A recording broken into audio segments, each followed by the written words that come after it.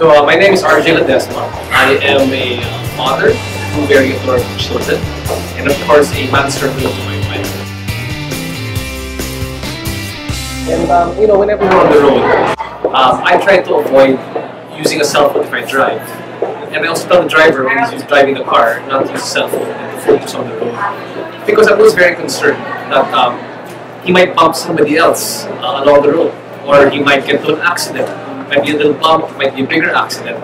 And the bigger worry I have over there is that there could be somebody just like me, another dad, with two kids, with a wife, who might get bumped, and that changes their life forever. I've been a victim of a horrible traffic accident.